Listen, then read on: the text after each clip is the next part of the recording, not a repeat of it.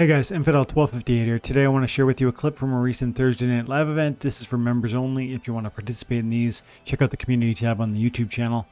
This conversation is going to be around the cheapest collection power available in this marketplace lately. And it's actually surprisingly rare cards, rare reward cards. And they are going for 1,000 CP to $1. These are amazing deals. Some of these cards are really exceptional. And I go through the highest collection power to cost ratio, like the cheapest cards in the rare category. Most of them are rewards, I think. Maybe all of them are. And I go one by one and say, talk about the utility and the value argument for each. And so if you're looking at getting some really inexpensive cards, you want to build out your deck a bit, this might be a cool video for you to really hear somebody else's opinion around which cards are great and why. And ultimately, we conclude with just my forecast for future price appreciation on these things, because I think there's huge opportunity there. So if that sounds interesting, stick around and stay tuned. Have an amazing day. God bless. Okay. William says, I can't stop buying rare cards at almost 1,000 CP to $1, which is double the value of common CP to... Wow. Epics are a pretty good deal as well. But the rare cards are an insane value at the moment. That's really interesting, William. That's the sort of thing you got to keep hush-hush, my dude. You just quietly do it. Honestly. Just, and you're going to say to yourself, oh, it's not pumping. Why is it not pumping? Oh, like it's so ridiculous. And part of you is probably going to say to yourself, oh, these cards suck. That's why no one wants them. And they're never going to want them. I should just focus on these epics or these commons because everyone's going to want them. I mean, look at their prices. The CP is so much more significant. But it's just cost. Holy cow.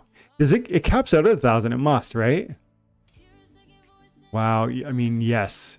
Twilight Basilisk is a great card. It's got stun at the higher levels. It's got a good amount of damage output.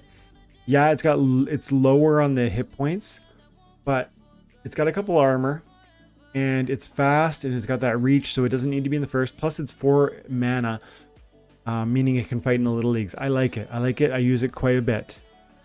And stun works so well, like I was talking about earlier, in the context of that knockout. Stun and swiftness are probably my 2 favorite abilities in the game. Stun and swiftness. The Seedsmith I'm starting to like too, because it's the scavenge. The scavenge is just so annoying, the way it just quietly turns your guy into a tank. By the time he gets to the front, in the right context, he can still fire. Or, if you have Thorns because you're using Mylor, that is a great combo because the Scavenge is making your little archery unit into a tank. By the time he gets to the front, he's got enough hit points to be a problem. Bonesmith I play all the time. This card's... I really like this card. I play this like probably, half of the time when I play black, I'm playing Bonesmith.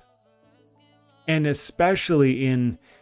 I really like the Death Team in the rule set, Equalizer rule set, because they have several monsters, 2 or 3 that have life leech, and they have 2 or 3 that, and some of them might be neutrals, but 2 or 3 that are playable with life leech and 2 or 3 that are playable with scavenge.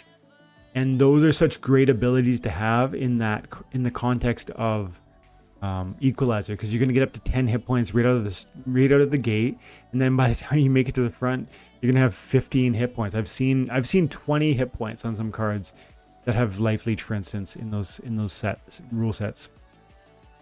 Gargoyle Devil I like a lot if you have a Jotun or you use General Sloan. I don't use it otherwise, but I use it all the time in those contexts. Exploding Rats is like the modern day Exploding Dwarf, which is great. It's not as good, but it's very good, and again, very niche. Like, it's not going to be playable in every context, but in certain contexts it is going to give you that instant win. Naga Assassin, I love this card. I was buying this card back when it was 60 cents, and I bought my max level copy pretty well the day it launched, because a 2 mana card that is dragon, that gives swiftness, that goes so well with Kitty.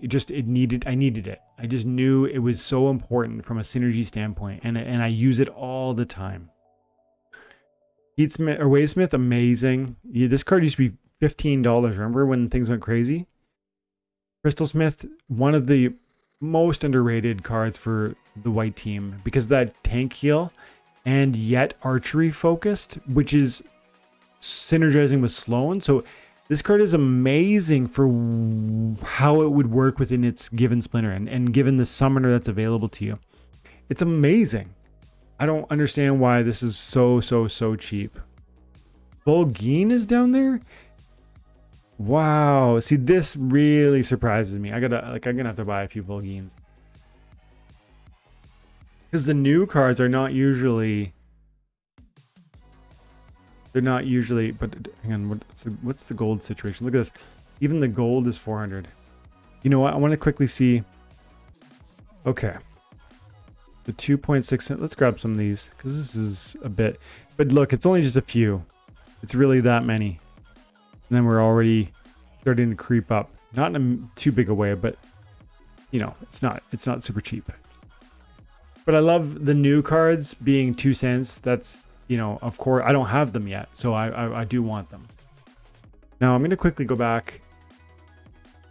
Buy, compare, CP. Let's look at a couple more. Let's look at 4 more. Jin Renova. Oh my goodness, you're still cheap. This is one of my favorite cards in the game. The art style, the magic damage, the strengthen. There's so much going on with this card. Have they tweaked it yet? They did, right? Hang on a second. Let me think this through. So 3 attack, 3 speed, 6, yeah, triage. Look, this used to be 6 hit points. They gave her an extra hit point here. Yeah, this is a new moderation. This used to be 6, which was exactly the same.